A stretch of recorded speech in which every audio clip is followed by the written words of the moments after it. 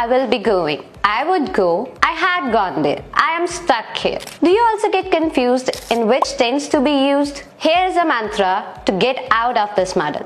We will teach you 5 tenses that would cover 90% of your English. The first one is the present simple. We usually use this tense to talk about repetitive actions, daily routine, and our present habits. For example, I wake up at 6 a.m. in the morning.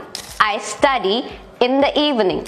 I go to park daily. The second one is the past simple. Past simple is used to describe the past events and the past habits. I used to go there. I used to do this thing. I reached there by 8 a.m. The third one is the present continuous.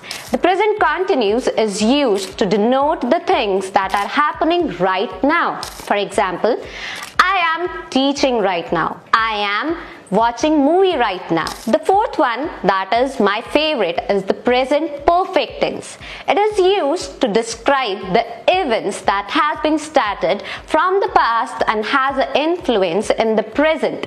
For example, I have done this thing before. I have gone there before. I have been to Shimla 3 times. The last but not the least is the future. Simple future tense. It is used to describe your future actions. For example, I will go there tomorrow. They will visit us by Monday. Thank you and follow for more.